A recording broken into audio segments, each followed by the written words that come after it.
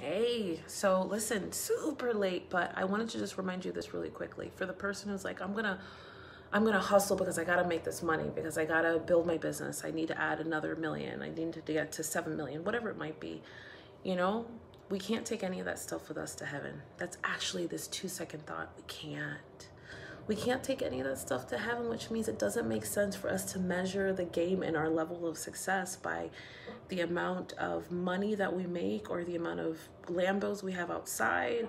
And if it's not the amount of Lambos we have outside, then our 29 bedroom house when there's only 5 people who can live in there. You know how I want you to be focused on measuring the quality of your life is the amount of love and laughter that you have every single day. Because if you have love and laughter, then the truth is that for me, you're really rich. And the money, the kind of actual, concrete, quantifiable dollars that you're after will absolutely follow. Every time I find a fellow peer who's like, I've gotten to 2 million, 7 million, 15 million. I'm like, yeah, that's great. But how happy are you? How happy are you? For real happy, not on Instagram happy, not Facebook happy, not social media happy, but just how happy are you? Is it real? Because trust me when I say we can't take none of this with us to the grave. So why are you storing all of your treasures here on earth? And it's like, I don't want this to be a religious poll, but I definitely want to say this, like, make it clear, I store my treasures in heaven. Not that I don't look for things here on this earth. Not that I don't value the things that I get to buy with the money that I make or the business that I build, but there's nothing that's more exciting to me as a leader, as a teacher, as a coach, as an educator. There's nothing more exciting to me than watching someone win. There's nothing more exciting to me than laughing hard with our customers and clients. There's nothing more exciting to me than sharing a love moment. There's nothing more exciting to me. So for the person who's fighting really hard and saying, well, Tiffany, you know what my goal is? My goal is to get to $1 million because I got to get to $1 million. I'm like, okay, get to $1 million, but then tell me for what?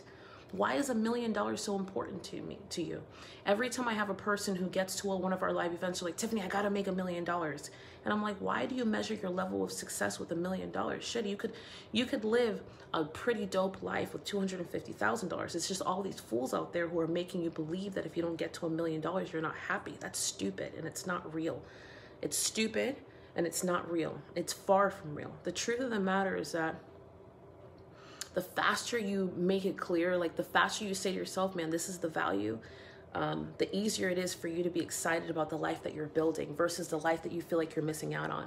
Trust me when I say the grass is never, ever greener on the other side.